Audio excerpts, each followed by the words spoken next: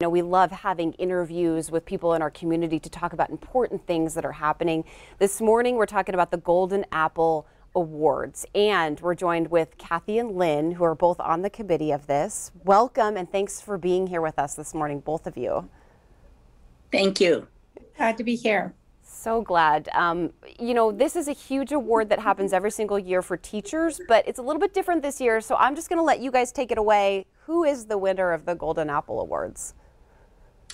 Well, this year it's going to be all the Billings Public School employees, teachers, administrators, secretaries, classroom aides, custodians, lunchroom workers, the specialists. We thought with everything that's been going on in this past year, this is the year that it would be too difficult to just single out 6 outstanding educators when everyone has done such a fabulous job to get us through this year.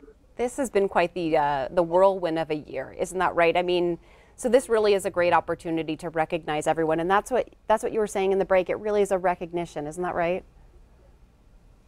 Yes. We want everyone in the community to get together and write letters of appreciation to all the staff, because we are so lucky in our community to be able to, that we've had school.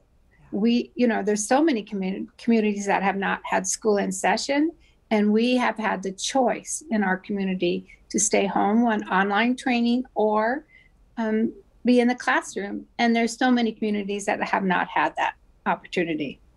Really a good opportunity for us to thank our educators and, like you said, all the support staff that works in the district. So this is kind of a call to action for other supporting staff in the school or community members to say, hey, I want to spotlight this person. How does that work? Well, we want to encourage community members, parents, students, employers who, because our kids have been in school and being educated, have been able to keep their businesses back open and everything. And we want to encourage them to write letters of appreciation for their outstanding employee, their outstanding educator or support person.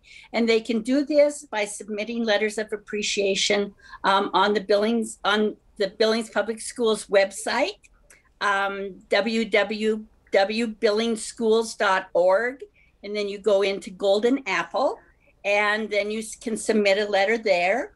Or if you want to just write a letter, it can be mailed to the school district administration offices at 415 North 30th Street. Perfect. Ladies, thank you. No, Kathy, yeah, what were you going to say? I was going to say, in the past, we've talked to our Golden Apple winners, and we have so much fanfare with this award for those 6 teachers, but they told us that the one thing that really meant a lot to them was the letters that the people wrote to nominate them.